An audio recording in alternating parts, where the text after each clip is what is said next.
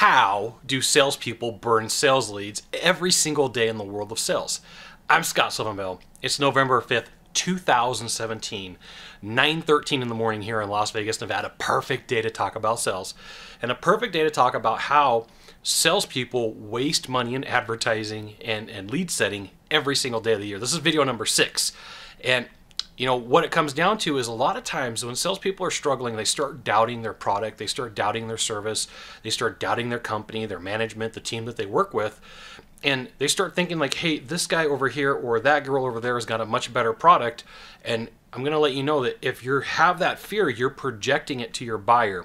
You're putting it into your conversation. And you know, every single day of me working with salespeople from the front of the room or riding with a salesperson to a sales call has taught me that salespeople, what happens is they're driving to the call and they're like, oh, I hope I want to think about it. But because that's the fear that they had, well, they talk the buyer into circles around wanting to think about it. Well, the same thing happens when you have doubt in your product or in your service or in your company.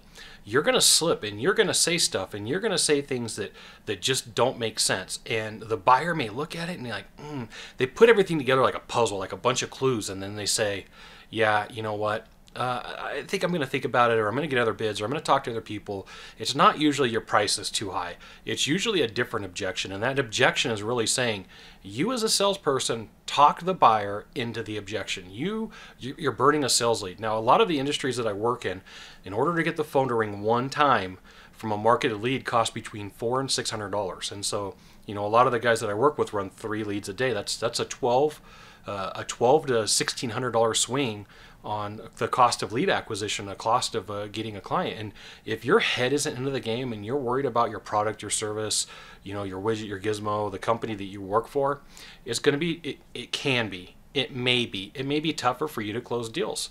So, you know, the question is, so what do I do? How do I get past this feeling and this emotion? Well, the question is where did it come from? What caused it?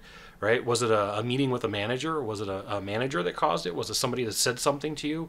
Was it a bunch of bad reviews? What's going on in your life? You know, a lot of times when I see somebody struggling in the sales world, they're having problems in their own life with a girlfriend, a boyfriend, that's a money issue, right? And you know, this is what normally happens. I see this a lot where somebody has a product or service that's more expensive than the others, and because they don't have money in the bank, they would decide to go with another vendor, right? So in their mind, they're looking around, they're like, we're all the same. I knew a couple of sales guys who would say this. Oh, we're all the same. We don't do anything different.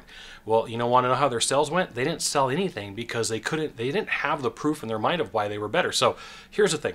Sit down and write down why you work for a better company, why you have a better product, why you have a better solution. And, you know, write down the objections to the one side of it of what come from that, because you're probably getting caught up in those objections, right? And I got to let you know, it doesn't matter what you sell. It doesn't matter what you do. Somebody is always willing to do it for cheaper, but there's always a cost.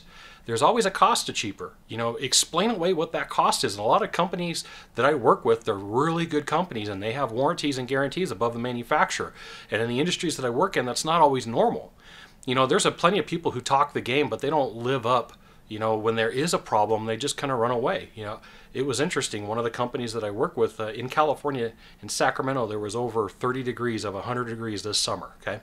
And one of the phone centers place was busy, and what it was there was people calling and saying, hey, the company who did the work for me won't come back and honor the warranty because there's no money in it. And like, this happened daily. They were getting phone calls. And so, you know, that's proof for you. If you're sitting down with a buyer and they're like, well, I'm going to go with XYZ company. You're like, whoa, wait a minute. You know, you might not be getting everything that you think that you are. On paper, it looks the same, but let's talk through this, right?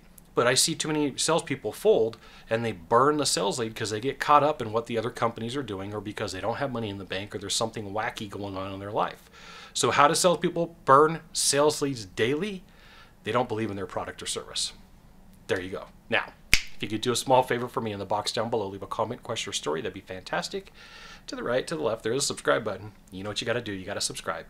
And then last of all, you can send it out to all your friends via StumbleUpon, Facebook, Twitter, Google+. Why not? Even LinkedIn. Sylvan Bell. We'll see you soon. Thanks for watching. Aloha.